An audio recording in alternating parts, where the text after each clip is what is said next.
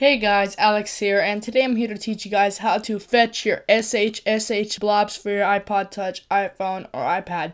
Now I'm here with my iPod Touch 4th generation 6.0.1, and the first thing that you're going to need is you're going to need the internet and RedSn0w.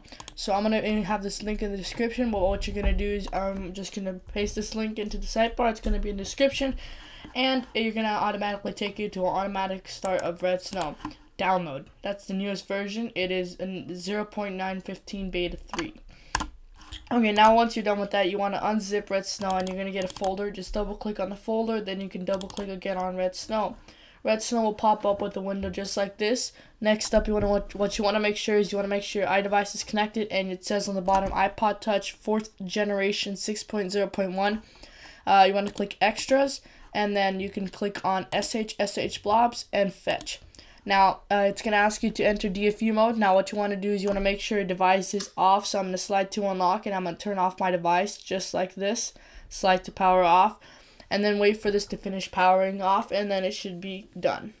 So next, once your device is off, you should see the next button is highlighted. What you can do now is just enter DFU mode by just doing this, by holding on both the power and the home button at the same time for 10 seconds.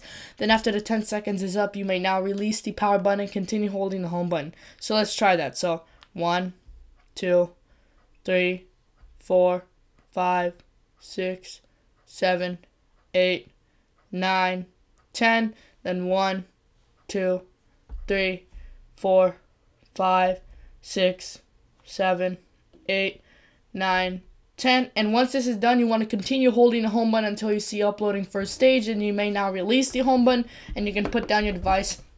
It's going to wait for the reboot, and it should be done fetching blobs from device, querying Cydia server, and you cannot, this error will happen, but you do have your, this error will pop up. You can just click ignore, and you will have your SHSH blobs saved in your directory, and your device will continue to reboot.